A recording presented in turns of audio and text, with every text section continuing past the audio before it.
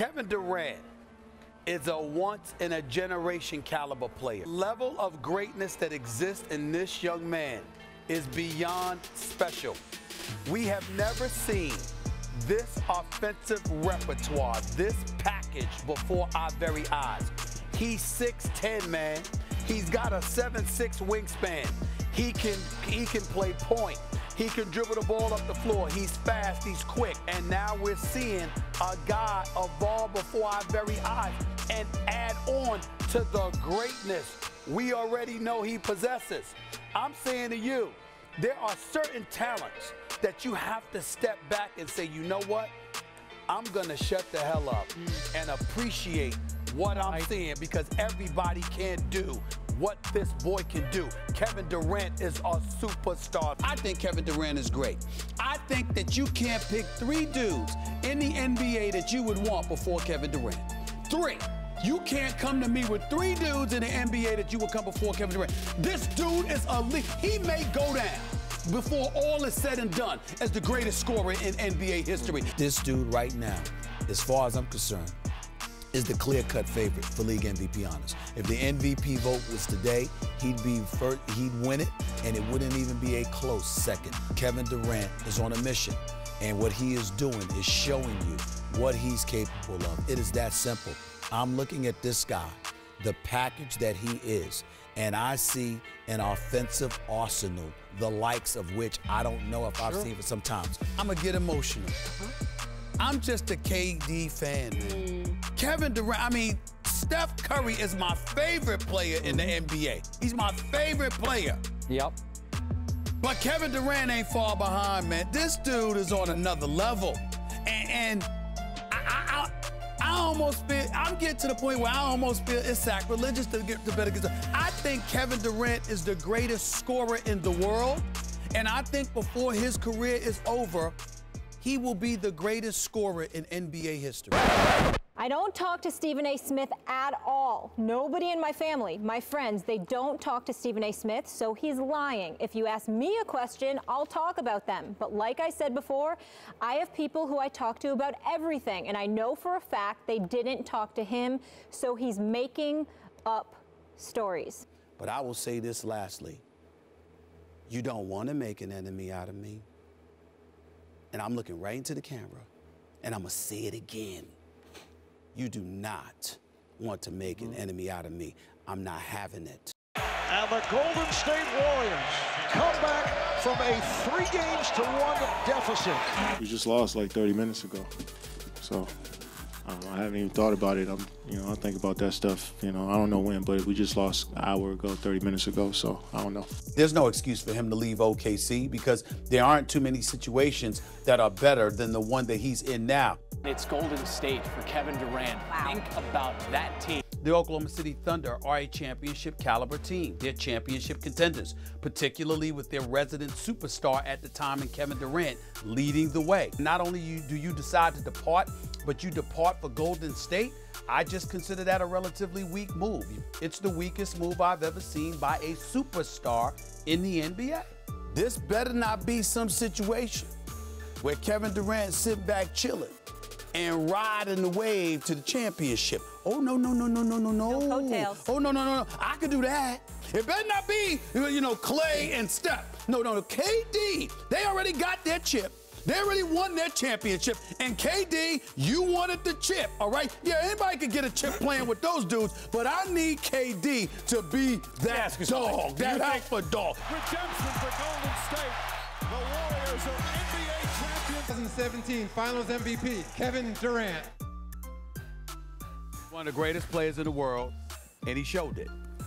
This dude averaged plus 30, shot better than 55% from the field. It was one of the most efficient offensive performances we've ever seen from a superstar in this league on any level, particularly in NBA Finals history. Durant putting on his toe. Kevin Durant torching the Cavaliers way outside. Delivers! There's a new dynasty in the NBA. The Golden State Warriors champions once again, back-to-back titles. The back-to-back NBA Finals MVP, Kevin Durant. Kevin Durant is an elevated version, the second coming of the Iceman. And what I mean by that is that even it's not just about George Gervin. It's about the level of production that he gives you in key moments. This brother, during the NBA Finals, this brother, Kevin Durant, looked like he was shooting against the shooting coach in practice. That's how easy it looked for him. When the team needed something, he gave it to them. It didn't matter who it was against. It didn't matter what the situation was. There were times where Kevin Durant looked absolutely, positively bored because it was that easy for him. The noise about New York was legit. I'm not saying KD directly did it, but people close to him certainly gave the Knicks an indication that he would be willing to come to New York. Make no mistake about that. There were folks saying something to the New York Knicks, not him directly, but those close to him. The top 5 destinations for Kevin Durant next season. Let's go to number 5. That's right, I said it. The New York Knicks. I don't care if you got to hire a massage therapist, a masseuse, somebody to do pedicure, somebody to give him bubble baths, somebody to carry his bags, somebody to do his, I don't give a damn what you got to do. You get Kevin Durant, even if it meant waiting an entire year. Kevin Durant, not a top 5 player in the NBA. Why do I even have to talk to you about basketball? Why do I even have to listen to you? Why am I subjected to the dribble coming out of your mouth? Bottom line is, Kevin Durant is a better pure shooter than Kawhi. He's a better pure shooter than AD. The Greek freak ain't even a part of the discussion. And the only reason Steph Curry's in the conversation is because he's the greatest shooter we've ever seen. Not that those other things. I'm not changing the subject. Hold on. We don't know what the subject is because the fact of the matter is I'll let you talk. I didn't say a word. Not a word. I actually sat here. I actually sat here and listened to your flagrant ignorance. The reality is Kevin Durant is Kevin Durant, not a top 5 player. Kevin Durant, not a top 5 player. I apologize. Kevin Durant. Hold on. I'm whispering. Kevin Durant's not a top 5. I just finished doing it. I just finished doing it. Whatever Kevin Durant wants. If Kevin Durant wants a pedicure and a massage every day, he'll have it. You think if KD went into a hookah bar or a restaurant or any place, you really think he's going to have to pay? See, New York, you don't have to advertise that you get free stuff. You just give it to you. Let me put myself on Front Street. Ladies and gentlemen, I get stuff for free. And I'm just Stephen A. I mean, Stephen A is very, very significant, if I should say so myself. I mean, it's not like I'm a nobody. But I ain't Kevin Durant. I'm Kevin Durant. I'm Stephen A. You know who I am. You know who he is. You know who he is. Yeah. Y'all know who he is. He's Kevin Durant. We all know I don't pull any punches. I'm gonna bring the heat. I promise you, if KD goes to New York, there will be no bigger protector than me. Yeah, but I don't give a damn. I will carry his bags. I'll clean up his locker at the Garden. Whatever it takes to make sure that KD is comfortable and ready to ball for the New York Knicks, I will do with no objectivity whatsoever. That's how desperate I am. Ibaka trying to stay with Durant, knocks it away, and Durant's limping. Durant goes down holding his leg, and Durant grabbing that right leg. It's the right calf that put him out. I think it's more likely that KD stays. Why go somewhere else for a 4-year deal when you could stay, opt in, and then ultimately get a 5-year deal on top of that?